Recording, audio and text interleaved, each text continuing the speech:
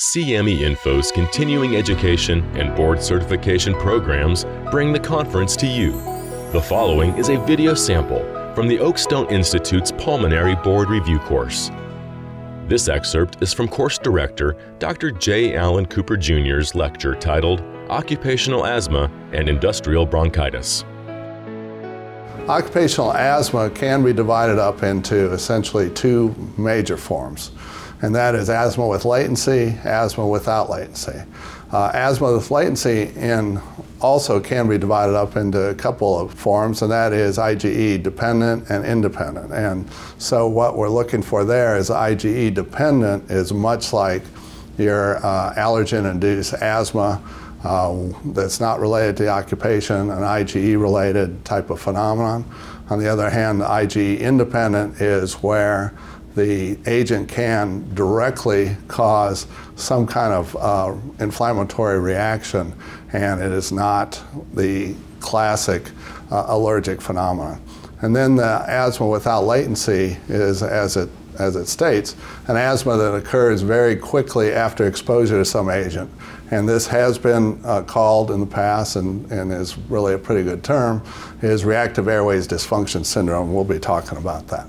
The other point to remember is that in the workplace, asthmatics can have their asthma exacerbated by the workplace. So there are two terms here that I think are important. Number one is work-exacerbated asthma, and that is where asthma is triggered by various forms of work-related factors in workers with pre-existing asthma. And oftentimes, this may be the most common presentation of somebody with asthma that is worsened by the workplace. So again, the history becomes very important to determine whether the patient had asthma prior to the work.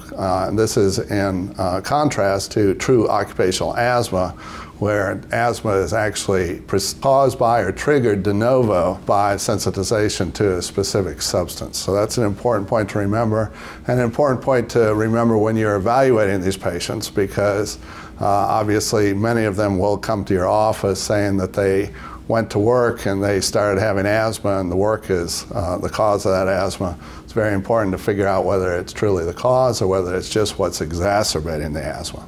Okay, another term that I think is important when we're thinking about the incidence of asthma in particular jobs is what's called the healthy worker bias. And that states that workers who become symptomatic in the workplace tend to leave the job. So what you tend to do when you're trying to find out the incidence of occupational asthma due to some agent and some job, what you tend to do is underestimate it, because the ones who go in there and after about a week or so they're coughing and wheezing and they realize this is not the place for them and they leave, those are the ones that are not being counted when you're trying to figure out whether they have what the incidence of asthma is. So that's an important term.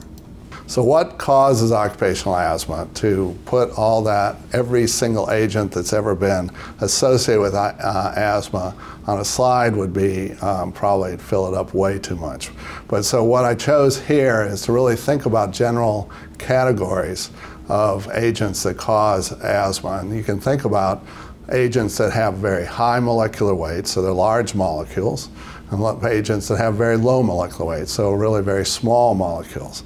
And I'm going to talk specifically about some of these, but I think that kind of the classic high molecular weight agent is either flour dust, which has allergens in it, and those can cause IgE antibodies, animal products, and we'll talk about that. And then kind of the classic low molecular weight agents that we think about, probably the ones that you will see the most, is isocyanates, and that is because they're used in so many industries, including plastics and spray painting and other things.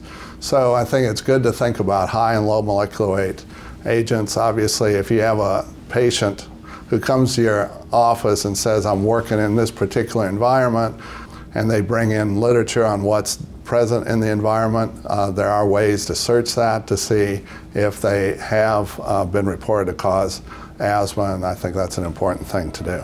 Top quality board certification reviews and continuing education programs.